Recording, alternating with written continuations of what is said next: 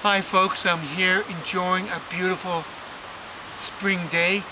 It's Friday, May the 31st, 2019, and I'm about to show you a famous painter. His name is Norman Rockwell. The painting I'm holding up of his is going to be changed into a three-dimensional object. Okay? So I'm going to try really hard to concentrate,